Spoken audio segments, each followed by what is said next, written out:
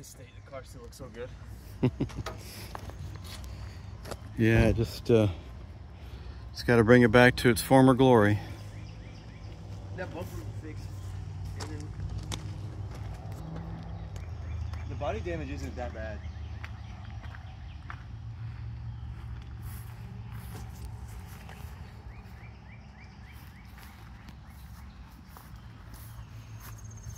Yeah, there's a couple of dings on it that I wanted to fix anyway, like this.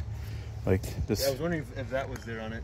Yeah, that was there when the museum had it. Plus, there's a crease just above it. Yeah. And I was gonna see what a PDR guy could do with that. Yeah, I was gonna say a PDR is that. Got another one right there. There's one in there. I got a really good PDR guy if you need one. Oh, cool. Yeah, I definitely do. And of course, that on the hood there, that was there before. Okay. Of course, that stuff there is new, but yeah. And this stuff right here. Yeah. So that fender, I would honestly try to save it. It's not bad.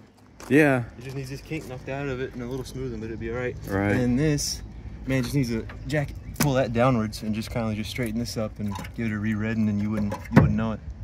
That'll fix pretty easily. Just this is just gonna be the fun part.